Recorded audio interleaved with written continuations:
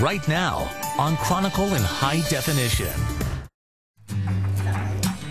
Pie shop owner Kristen Broadley got a taste of Oprah's influence, too. In the midst of a sour economy, Kristen and partner Lori Bowen opened their Centerville Pie Company on the Cape. Everybody told me I should have my head examined. Yep, but when something's in your heart, you have to try. They pour their hearts into each pie, made start to finish from scratch. It's care. It's caring about what you're doing, you know, and not cutting corners. That care extends to what many consider a house specialty, their signature chicken pie, smothered in rich gravy. All the chickens come in, we boil the chickens, we sit there and take the meat off the chicken.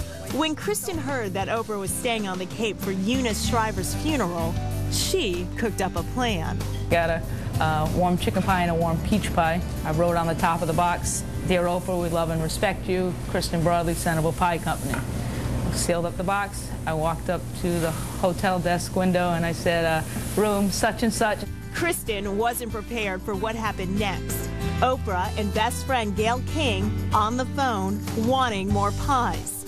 Something Gayle would soon dish to the world. We tasted that chicken pot pie and we all said yes. Hallelujah to the 10th order.